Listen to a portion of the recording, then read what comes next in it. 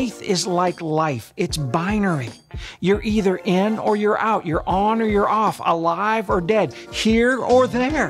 When secularism tries to replace God and truth with a better idea, they're desperate to eliminate the identities of life: truth, light, and love. They become terms subject to revision instead of God identities. It's all to persuade you to defer your power of choice for a new doctrine of tolerance, equity, subjective morality. Regardless of what this new politically correct religion is, the trade costs you all of your authority, your power for true life. You end up in the backseat, chauffeured into oblivion. Do you want the Proverbs 22:4 life? I know you do. Well, take responsibility and quit blaming everybody. Joseph of Genesis was sold into slavery by his brothers, falsely accused of rape by the Egyptian Me Too movement, and then he spent years in prison. He didn't blame anyone. He chose to believe on God, and guess what? God promoted him to the palace. You will never be able to steer for your life until you own it. Blame gets you nowhere. So what happened to me after that talk with God about being bankrupt of the blessings in Proverbs 22, verse 4? I owned it. I said, obviously, I'm kidding myself. I'm not walking in humility, and I'm not really worshiping God, even though, check this out, I was a worship leader for churches and youth conferences. I owned it. The moment I did that, everything changed. Doors opened up. Clarity came to my mind.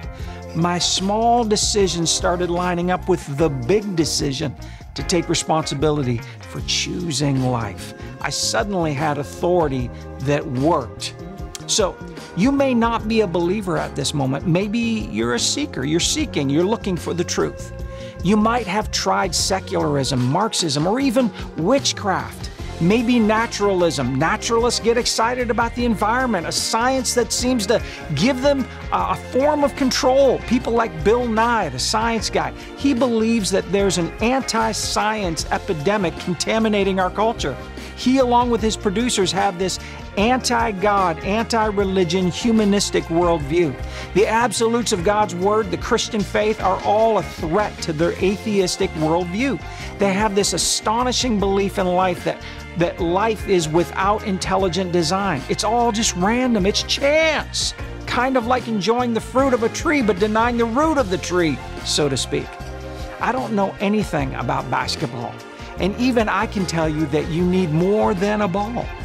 You've got to have a hoop. You got to have some boundaries. Otherwise, there's no game. There's no points. There's no way to even calculate the points. There is a point to life, a true why for your existence. Without the wisdom, you become just another angry, lost soul claiming life has no point because you refuse the basics of life, the answer to who, what, and why. I said in part 2, we become who we are when we believe who God is, who the intelligent designer is.